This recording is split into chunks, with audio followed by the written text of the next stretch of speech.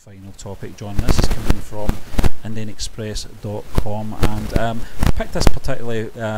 We normally do have some Indian news anyway in our shows, but this is something I think that might interest you, because I know that you're very interested in animated films, traditional animated films, and that sort of fusion between tradition and modern techniques. And this is all about Bombay Rose, and it is nigh impossible to overstate how gorgeous this Gitanjali Rao film is.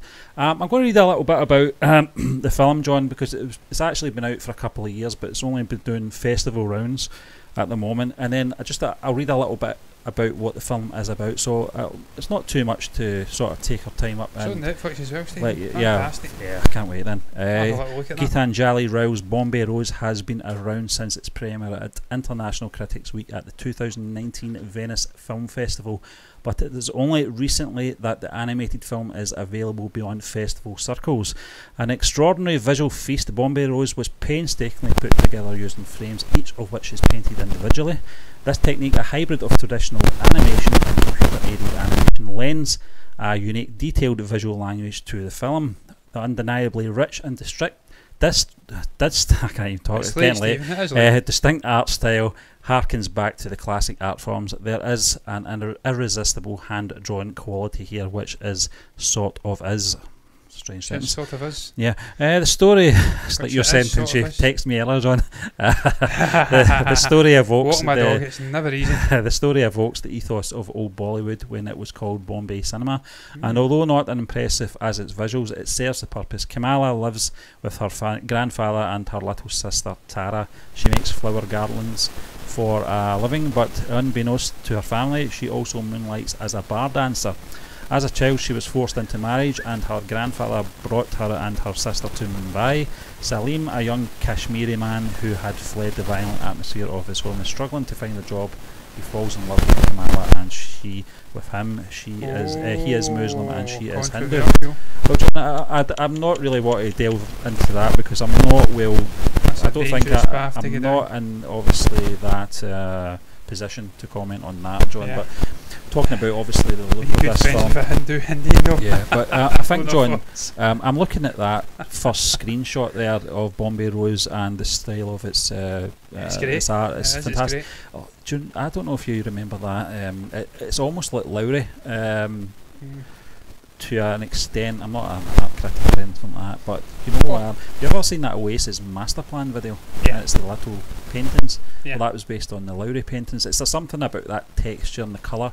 I don't think the style's exactly the same, but it does remind me the sort of colour palette of that sort of style. But I think it looks water great. Painting, Steve. Yeah. It's like a watercolour. Is that the correct term? I studied that. Yeah. I should know this, but I was always more of a Van Gogh man, and he wasn't a watercolour painter. I'm pretty sure he wasn't. I think he was acrylic. I was a Van Gogh man and a Macintosh, and he wasn't even a painter. He was an artist, an architect, and an actual graphic designer. Steve, I got a comment here before I get into this. Mike Potter thinks Kelly Marie Tran. He would like to see Kelly Marie. I can't speak. It's very late here. It's nearly 1 in the morning. Yeah. Wow. He thinks Kelly Marie Tran returning to Star Wars would be a good idea. That's what it's all about, man. It's all art is subjective. I think they could redeem the character at the very least by bringing her back, and I think it should be Rian Johnson that should be doing it, because it was him. I nearly done a Stephen King. That was my first picture as director. I actually kind of liked it. For anybody that doesn't know what I'm talking about, look up Maximum Overdrive trailer on YouTube. It was Stephen King's one and only movie he directed, and he's on coke. He's absolutely drunk as hell doing the promotion for the movie, and I'm telling you, it's a journey. I'm going to scare the hell out of you. He's on shaking and stuff like that, so go over and watch that. Rian Johnson should redeem the character. He created all the shit that happened with that character. But Steve, this looks beautiful, Bombay Rose. I love animated movies, as you do know. I love a good stop motion movie. I loved Spider-Man Into the Spider-Verse because it was a conglomeration. That's not even the right word, but I'm going to use it anyway. Very many different artistic styles. I think it was 6-7 different styles with the sort of what do you call that again? What is that sort of old school detective thing? You know what I'm talking about? The actual style. Nick Cage played that Spider-Man. It's like noir. Noir, that's the word, noir. Couldn't think of it again. It's late as hell. With the Spider-Ham, all the different artistic styles. Yeah. Looking through the trailer very briefly, it looks as though it's dabbling with lots of different artistic styles.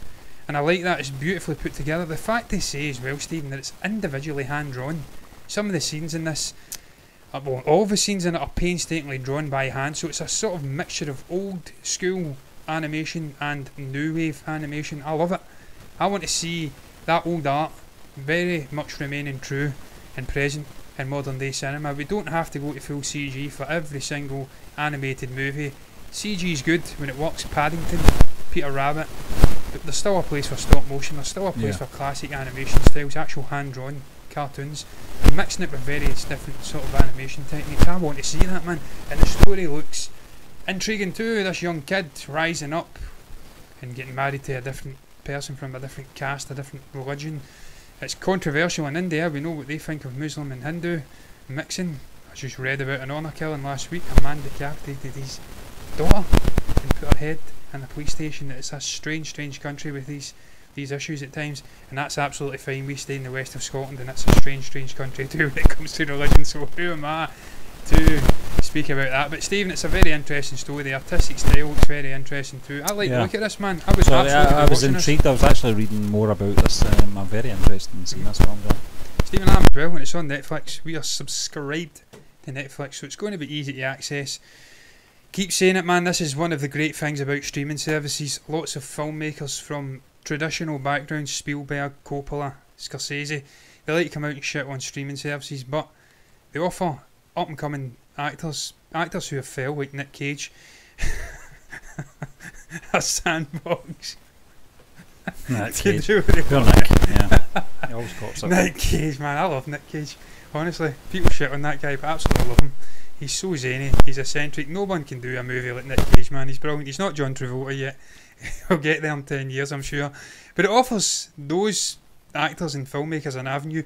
It also offers content from all over the world, a place to be consumed. We wouldn't be able to get access to this, Stephen, if it wasn't on these streaming services. We wouldn't have seen Bahubali, we wouldn't have seen KGF, we wouldn't have seen Master if they weren't on Amazon Prime, they weren't on Netflix. So hats off to those streaming services for housing this content, allowing absolute goons like us from Scotland. John, while we're on subject, do you want to reveal the film we will be reviewing this Friday? We will be reviewing Kaifi from Lokesh Kanagaraj, the man who worked so beautifully with Joseph Telepathy, VJ, on Master. I'm looking forward to watching this movie, Steve. We reacted to the trailer nearly a year ago, man. I think it was a long time ago.